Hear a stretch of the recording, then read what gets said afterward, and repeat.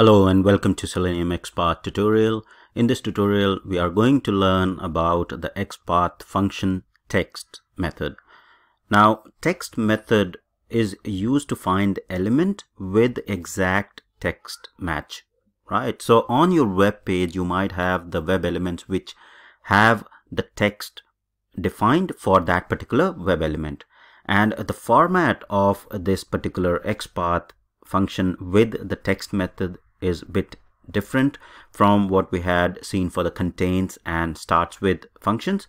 So it starts with // which is for the relative XPath, and then the tag name, whichever tag you are trying to find out for with that particular text.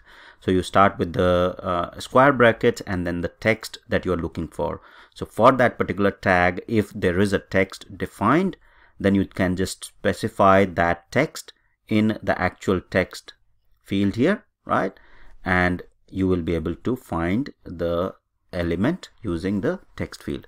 Now let's understand this in the real time. So let me open Chrome. And here on this page, I'll show you some of the web elements which contain the text. So let's first see how you can figure out that particular web element contains text. So if I right click on the first web element, which is the name, and inspect in the Chrome browser, now you can see it is the input tag, right? And it contains certain attributes which are type, name, ID, etc. But there is no text defined for it, right? So there is no text field as such which has been defined. But if we scroll down a little bit and let's analyze these links here. So right click on terms of use link and click on inspect. And here you can see it's an anchor link with the href. And then you can see that the target is blank, which is basically it will open in a new window, and then it has the text terms of use, right? So any element which has this particular text is what you can identify using that particular text method in XPath. Similarly, if you see the next link, the text for that link is master subscription agreement, and there is another link which is privacy statement. Now all these links you can identify using the text method. Let me open the XPath finder here. So Command F or Control F if you're on Windows, and then we'll start with // which is relative XPath, and then we'll specify the tag which contains this terms of use. So the tag is a anchor text.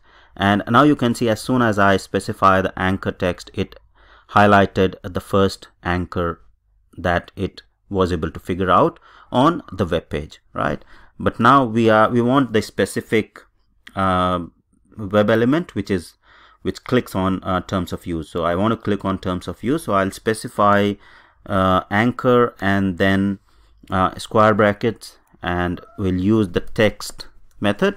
So I'll specify the text method and specify the actual text for that particular web element in single quotes. So the actual text is terms of use.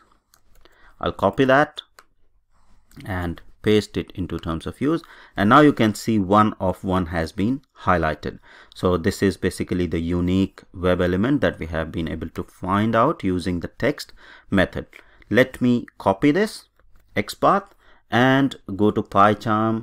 Here let me change the code. So I'll say click link and provide the XPath. So let me copy the XPath again. I've copied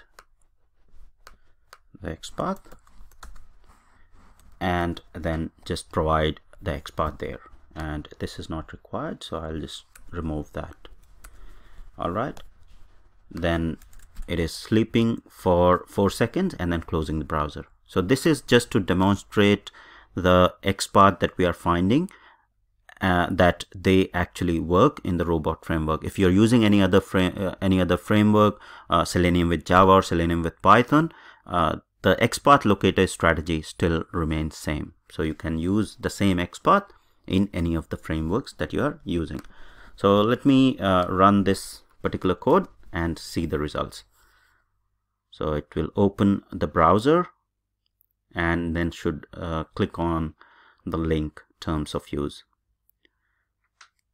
So it's opening the browser, maximize the browser, and you can see it has clicked it on terms and closed. Right, so let me open the report. Open in browser, I'll just simply say Firefox.